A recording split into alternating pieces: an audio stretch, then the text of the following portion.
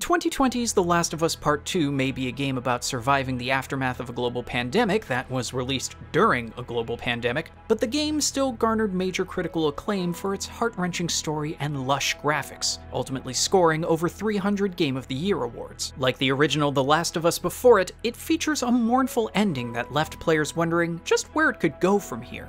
Recently though, a Naughty Dog writer revealed how things could have been a little different. Alright, come on. Is this it? Yeah.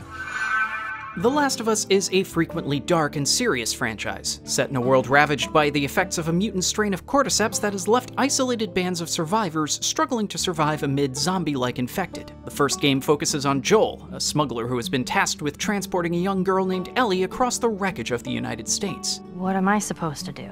I am sure you will figure that out. Ellie is mysteriously immune to the predatory infection and feels tremendously conflicted over her ability to survive where others die or are turned. The two of them bond as they spend months making their way to Salt Lake City, where a team of scientists is awaiting Ellie's arrival so they can attempt to fabricate a cure, and Joel takes on the role of surrogate father to the orphaned girl. Ultimately, when he learns that the scientists intend to kill Ellie and use her body to generate samples, Joel does the unthinkable and fights his way through the hospital, taking the unconscious Ellie out with him and telling her that there was no way for the scientists to make a cure. The sequel picks up years later with Joel chancing upon a group of young survivors led by Abby, the daughter of one of the scientists he killed. Driven by her anger over the loss for half of a decade, Abby murders Joel in front of Ellie and leaves her badly beaten. As violence frequently begets violence in The Last of Us, and it constantly asks us to examine the measures that these characters take to achieve their goals, Ellie continues the cycle of violence and revenge by following Abby from Jackson, Wyoming to Seattle, where the two ruthlessly spar and leave dozens of bystanders dead or injured in their wake. This leaves neither of them satisfied or whole, and they stumble apart to try and nurse their wounds and move on until they are brought together once more for a final fight on a bloody California beach.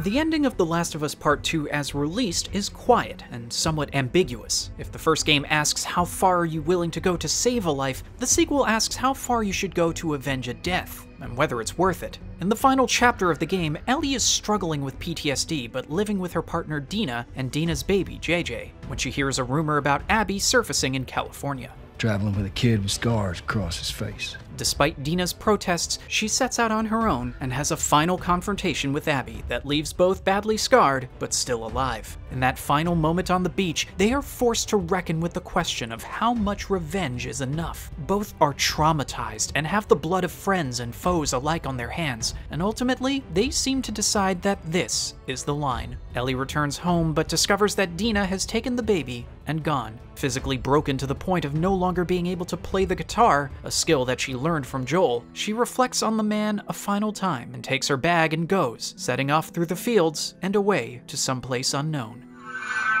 There is a lot of discussion about the final sequence in Ellie and Dina's farmhouse, in particular about just where exactly Ellie is going.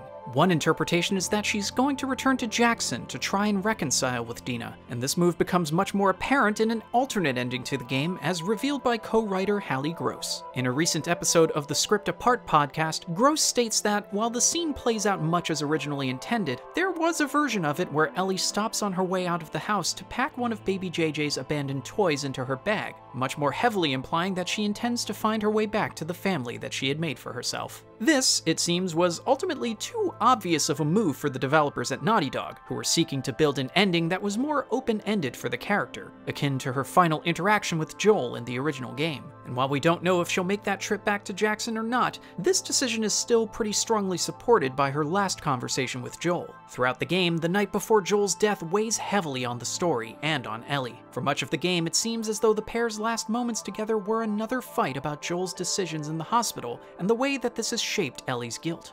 I would do it all over again.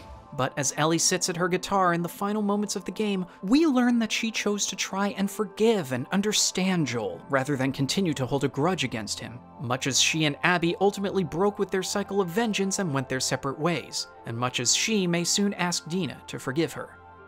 And that's it! It may not be a big change, but it could have certainly removed a bit of the ambiguity from the ending of The Last of Us Part 2. It remains to be seen if there will ever be a Part 3, but this change could certainly give us a clearer idea of where the series might head. You think this is easy? For you and for him, I deal with it.